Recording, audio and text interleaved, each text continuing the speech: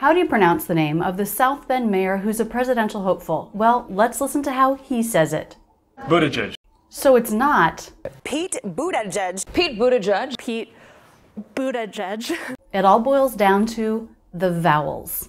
Buttigieg. The vowel in the first syllable is not like boo, but like book. Book. And the last syllable isn't the vowel like in judge, but it's the unstressed I vowel like in steerage. Idge. So not but Buttigieg. Buttigieg. Now let's talk consonants.